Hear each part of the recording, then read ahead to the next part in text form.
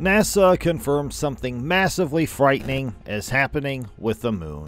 The moon, which is the biggest and brightest object in our night sky, stabilizes the Earth's axial wobble, which keeps the planet's climate relatively steady and improves the quality of life for all life. Also brought on by it are tides, which produce a rhythm that has served as a compass for people for countless years. After a body the size of Mars struck Earth several billion years ago, the moon most likely formed. Humans have only so far stepped foot outside of Earth's atmosphere on the moon, because no one knew there were other moons until Galileo Galilei found 4 moons orbiting Jupiter in 1610. The lone natural satellite of Earth is simply referred to as the moon. Hey guys, welcome back to Beyond Unknown. Today, we'll be taking a look at what NASA found massively frightening happening with our very own moon. Make sure to stick till the end of this video, as we have a lot to cover. Also, don't forget to subscribe to our channel and like today's video. It helps us a long way. The word for the moon in Latin is luna, which also serves as the primary adjective for all things lunar. Less than 1/3 of Earth's width, the moon has a radius of 1,080 miles. The size of the moon is comparable to that of a coffee bean, if Earth were the size of a nickel. 384,400 kilometers away from Earth, the moon is typically 238,855 miles away. So, between the Earth and the moon, 30 planets the size of Earth could fit. About an inch farther is the moon getting from Earth each year as it steadily recedes from it. The same hemisphere of the moon always faces Earth because of synchronous rotation, in which both the moon and Earth rotate at the same speed. The term dark side is sometimes used to refer to the far side, the hemisphere that humans can never see from Earth. Different regions of the moon are in the light or the dark at various periods as it orbits the Earth. From our vantage point, the moon goes through phases because of the shifting illumination. A full moon occurs when the sun completely illuminates the hemisphere of the moon that can be seen from Earth. When the moon's far side is fully illuminated and the side that faces us is experiencing night, this is when a new moon happens. The moon rotates or spins at the same pace or in the same time it takes the Earth to complete one full orbit around it, which is 27 Earth days. From our perspective, the moon appears to orbit us every 29 days because Earth is also moving, rotating on its axis as it orbits the sun. Meanwhile, according to images taken by NASA's Lunar Reconnaissance Orbiter, the moon is gradually decreasing over time, which is resulting in wrinkles in its crust and moonquakes. The moon doesn't have tectonic plates like Earth does. Instead, during the past several hundred million years, as the moon's interior has cooled, it has caused the surface to wrinkle as it gets smaller.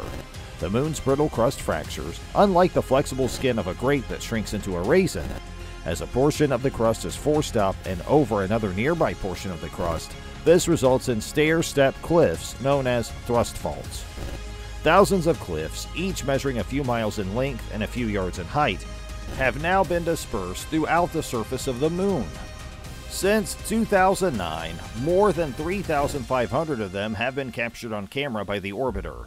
The Lee-Lincoln Fault Scarp, one of these cliffs, was a challenge for the astronauts on Apollo 17 in 1972, Eugene Cernan and Harrison Schmitt, who had to ascend it using a zigzag maneuver of the lunar rover. During this process, the moon is currently 50 meters skinnier. Furthermore, as it contracts, the moon actively causes moonquakes to occur along the faults.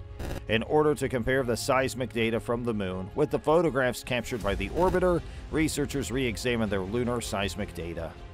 28 moonquakes observed between 1969 and 1977 were revealed by data from seismometers installed on the lunar during the Apollo 11, 12, 14, 15, and 16 missions.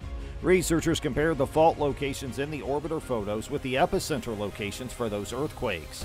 The activity along the faults is responsible for at least 8 of the earthquakes. As a result, the likelihood of asteroid collisions or internal moon rumblings is ruled out. According to the experts, this indicates that the moon was contracting when the seismometers on Apollo picked it up. The journal Nature Geoscience published the research of the seismic data from the Apollo mission, as well as the analysis of more than 12,000 of the orbiter's images on Monday.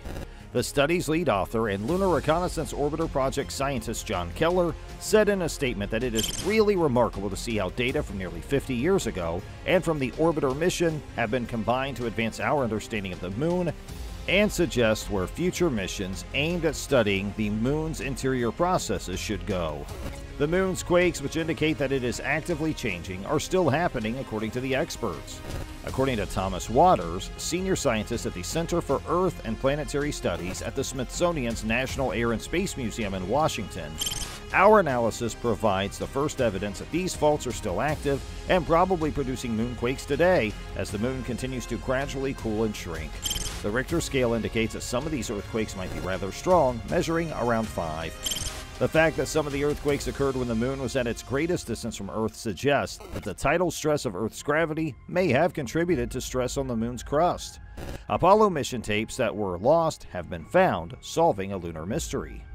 According to research author and assistant professor of geology Nicholas Schmeer of the University of Maryland, you don't typically get to observe active tectonics anywhere besides Earth, so it's really intriguing to believe these faults may still be causing moonquakes. The algorithm that performed the reanalysis of the Apollo data was created by Schmeer. Landslides and boulders at the base of bright areas, which indicate recent activity, were another indicator the researchers found in the orbiter's photographs. The lunar surface darkens with time as a result of radiation and weathering. Bright patches or regions where recent activity has exposed sections of the lunar surface. These results, in Schmeer's opinion, underline the necessity of returning to the moon. Despite the fact that Apollo missions merely touched the surface, we learned a lot from them. We could make significant advancements in our knowledge of the geology of the moon if there were a wider network of contemporary seismometers. For research on a future voyage to the moon, this presents some incredibly exciting low-hanging fruit. Renee Weber, study co-author and planetary seismologist at NASA's Marshall Space Flight Center, said in a statement that establishing a new network of seismometers on the lunar surface should be a priority for human exploration of the moon. This is so that humans can learn more about the moon's interior and gauge the danger moonquakes pose. When the space age started in the late 1950s, humanity first attempted to travel to a planet other than Earth's moon. Since then, spacecraft have been sent to the moon by more than 100 robotic explorers from over a dozen different countries. These robots were tasked with performing tasks that became progressively more difficult. NASA is currently preparing to establish a permanent lunar presence on the moon. The Artemis mission will launch the first male and female astronauts to the moon, establish a long-term human presence there, and pave the way for further manned exploration of Mars. The name of the program is derived from the Greek mythology character who is the goddess of the moon and Apollo's twin sister. Exploration Mission 1, now known as Artemis 1, is the first in line of progressively more difficult missions that will allow for human exploration of the moon and Mars. And that ends today's episode. We sincerely hope you enjoyed our video. If you did, please click on the like button and make sure you share it with your friends and family. And don't forget to subscribe to our YouTube channel to see even more. And thanks for watching.